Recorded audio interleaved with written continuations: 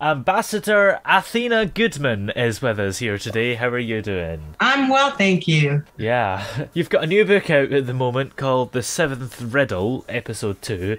So can you tell me a little bit about that book and the kind of idea of it? Okay.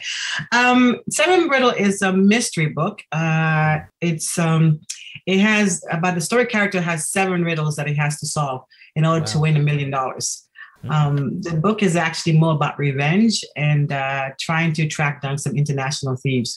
However, we're also using it as a game that others can play. Yeah. And they can actually play interactively from across the world. And one of the things we have is that we have this thing called an Animal Crossing game. Have you ever heard of that? Yeah. By Nintendo? Yes. This book. And it's going to be launched on August 28th. And we have a lot of people that are going to be playing and raising money for a charity purpose. Yeah. And doing all these riddles to win all this money in the book, is it kind of like a game show that the character's in? Or is it a bit of an unusual situation? What's the context? What's the context from the book? It's about, well, first of all, it was about the character.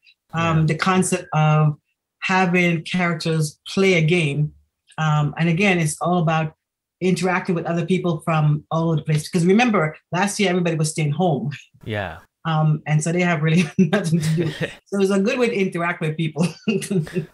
Yeah. And what gave you the idea for this book then? Well, I love solving riddles and puzzles. And my favorite character, my favorite writer is Agatha Christie. And so I thought, why don't I write something, a mystery that can challenge me and challenge the readers as well. Even Dan Brown, he wrote the Da Vinci Code. That was tough. I still haven't figured that one out yet, at least not from the book. Yeah, for sure. And how long did the book take you to write? Because I suppose you will have had a lot of time over this past year staying at home. I know. Well, I've been doing a lot of research and development. And so we've also been developing the website and the app itself. The app is what's taking the time. So it's about 7 books in series. Wow. And it's taken about 2 months to actually get the one episode ready. Yeah. And doing 7 books in a series, is it hard to keep the ideas coming to you? Well, what I'm finding is we have a tagline. It's called "Where Every Clue Comes From You." And it's essentially the reader, as they read and they respond to the questions and even post on the chat rooms, they tell us certain things that they like, they don't like, and so forth. And so we kind of revise the storyline based on their interests or what they're finding. And so they're actually more involved in the story than they think. Yeah. And how do you get into that mindset to help you write? Is there anything you do to sort of focus on the book at a particular moment? Yes. Well, actually, you know what happens? It comes from anger. When you're upset about something, then your mind wants to take the emotion and put it to something constructive. So then I kind of drop everything from around me and just start to think about what will my character do. So I started getting into that role. And are there any authors that you feel have inspired you particularly? Well, number one is Agatha Christie. Oh yeah, of course. Yeah. And you've done some gaming apps as well, right? Mm-hmm. Yes. Yeah. So we have for each one of our books we have a kids app. We have riddle apps. We have math educational apps, and like I said, for this one we have 2 apps. One for the Android, and that's more like an escape the room mystery app, and then the other one is going to be of course the Crunchy Island. It is being designed by Crunchy Island, by the way, and so that's a specific Nintendo game. Yeah, absolutely. Is that kind of fun to develop a game? Oh, yes. Yes, especially when you have enthusiasm all over the world. They just sit there, like hundreds of thousands of people sit there and they play these games. Yeah. Last year it was the hottest selling game in the whole country, in the world actually. It was hard to get a Nintendo Switch. Yeah. And I guess because you are a good writer and good at coming up with stories, are you also quite creative when it comes to games as well then? Yes. Well, like I said, we have a lot of different types of games. Like, Yeah. we design I design apps that have things to do with a magazine. So it's a magazine app or a book app or a gaming app or some kind of utility function app, productivity for your work. So we have all types, all styles. Yeah. And how hard is it to actually develop the game? I take it you've probably hired some other people to do the technical stuff, right? Oh, definitely. Well, I think the hardest part is coming up with the idea for the project, because you'll find that a lot of times you'll hire someone, but just have the technical know-how. So they rely on you to say, well, how do you want this to be done? How does the character look? How does the background look?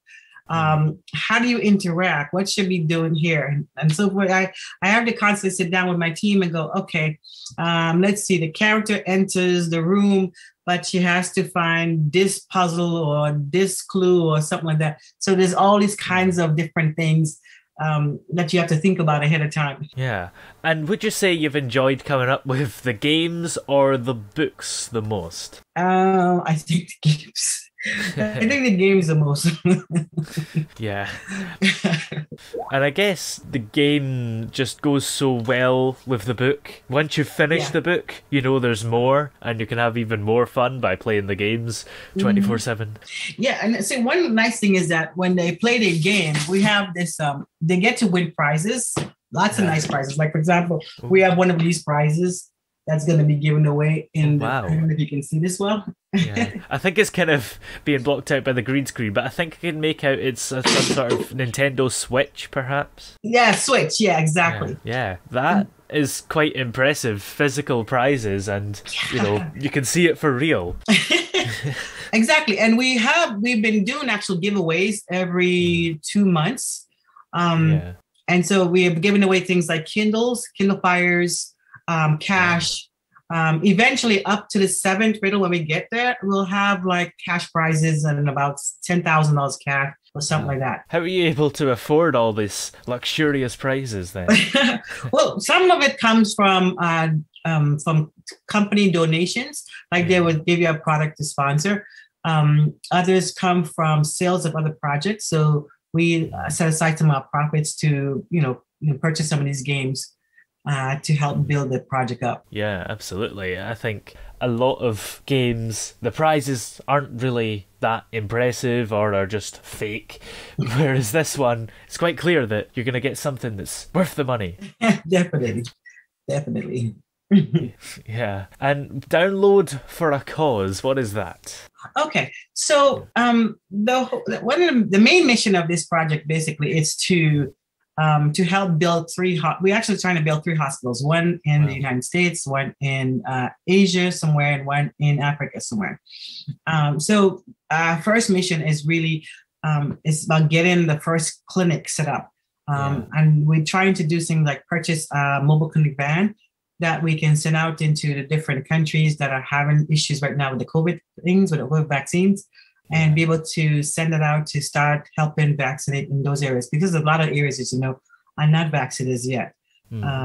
So our team, we have a medical team that will go out there and actually set up and do these things as quickly as possible. Yeah, and I take it it's downloading the app that helps with this cause, right? Yes, exactly. Download the app and the book as well. Yeah, it's quite a good cause, because I guess particularly in this last year, it's been more important than ever that we need to help these countries that aren't as fortunate as us. That is true. But there's also a second part of that, is because there's a lot of technology that's outside that, can help and facilitate in our country. Like, for example, something like 3D printing. That's a new technology that can come in. And when you kind of set up your building structures like that, your house or your hospitals or things like that, and use that technology, you can build in like 2/3 of the time less. You can also, have stronger facilities and, cost so much more less than, traditional building. So That's one thing we're trying to bring in as well to our countries. Yeah, for sure. And you've also written some other books as well, like cookbooks and more non-fiction things like exercising and dieting books as well. Is that quite fun work to do as well? Actually, yes, because a lot of it is about testing who you are. You know, we've learned to, I just want to say this, a lot of us have sat here in our chairs and got a little extra heavier during the last year. So we've had to learn to come up with some ways to be healthy and, you know, exercising and things like that. So I got very much into, you know, creating some healthy foods, not only for me, but for also my patients. Also exercising, you know, because you have to take the patients and walk with them and, you know, figure out how to get them healthier. So that became a very big focus in my life last year. Yeah, and to be able to do these books, it takes a bit of skill to sort of have an expertise. And, you know, you do cookbooks and exercise and dieting and food management. So I guess you know quite a lot about many things. I love school. I love learning every single day. I'm a person who never stops learning. That's the interesting part. And how come you know so much? Is it just you've always been able to cook and been interested in these things then? I think, yes. I think one of my biggest things is that I always look at different people's situation. And whenever somebody has a need for something, whether, like, for example, my patients now need food that is less salt, less fat, you know, flour and things in their diet. So then you have to go and learn how to do these things. So I went out and I studied in different areas. Also, if it's like, for example, the exercise, I go to talk to the people who actually know a lot more about these things, and I learn from them. And so it's easier and it's faster if you listen to someone who has already done it before. Yeah. And how does that compare to writing non-fiction books? Is it easier or harder? It depends on which non-fiction book you're talking about. Non-fiction book requires a lot of creativity, and you have to sit there and think and think and think, and you have to play out the story in your mind. You have to sit there and go, what would happen in this story? Whereas, you know, some of the non-fictions that I do, like, for example, I have a bunch of children's book series, and the series are based on the kids that I hang out with. So whenever I'm talking to a child or even talking to my cat, you get to see the funny things that they do, and then you want to write about them in the storyline. So, like my cat, actually, I think my cat talks. So I made a story about a cat who talks and who's very intelligent and does all kinds of interesting things. Oh yeah, love books about animals. I guess if you think your cat talks, you're either true or you're going insane. I don't know. I don't know either, but it's a good way to explore something, and the concept, though. You can figure it out, try to play around with it. Yeah. So, the app then, where is that available, and how much are all the games and things? Okay, so the app will be available on August 20th, actually. So it'll be available in the Android store. The other one will also be available online. So for those who are signed up into our website, whether it's athenagoodman.com or whether it's the 7riddlebook.com, we have links as to, you know, when those things are coming up. And so it's good for people to sign up on our email list so they can get notified right away for each thing that comes up. Because every month there's always something coming out, whether it's a giveaway, or whether it's the book is coming out or app is coming out. So we always have exciting news coming out every month. Yeah. And do you get up to anything else in your spare time when you're not making apps and loads of books? I used to travel overseas. I used to do clinics in different countries, third world countries. But these days, we're kind of staying here right now. Yeah. Yeah, for sure. And do you think there will be more books and games on the way in the years to come? Oh, definitely, yes. This book is going to continue on until like March 28th. So like I said, every 2 months we'll have a new episode releasing. Plus we also have other books on Kindle Vella. I'm not sure it's been released as yet, but it's now currently live. So we have 2 series there. We have several books on Amazon Kindle. And then all the other bookstores like the Nook and Barnes and Noble, so they're all there. Yeah. So each month again we'll be uploading and having new things, new activities. Yeah, absolutely. So it's just basically everywhere people can find books online and Amazon that the books are located then, all the usual places. Yes, yes. And are you on any kind of social media for us to keep up with you? Yes, actually we have a Discord group on Facebook. As well as a Facebook page. So again, it's my username, my pen name, Athena Goodman. You can find me on Twitter, YouTube, LinkedIn, everywhere. And I'm just wondering what might be next for you, because you've cornered the fiction books, the cookbooks, and games. I don't know what's next on the list. Are you going to make a movie or something? Actually, very good. Well, first of all, let me tell you about the first thing. There's a song we just released it. It's called Winds of Change. I'm looking for Celine Dion, Mariah Carey, or Jennifer Hudson to sing the song. Wow. So I've been trying to reach out to those individuals. Yeah. So that song is being launched soon. And then the next thing is actually a movie. It's one of my wishes that this particular book become a movie. Yeah, that's quite ambitious dreams then, getting one of the three of them to sing the song, but hopefully it works out for you.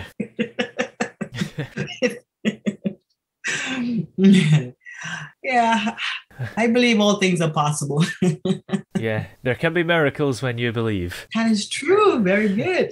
Yeah. Well, thank you very much for coming on the show today. It's been great to have you here. Thank you so much. I appreciate it.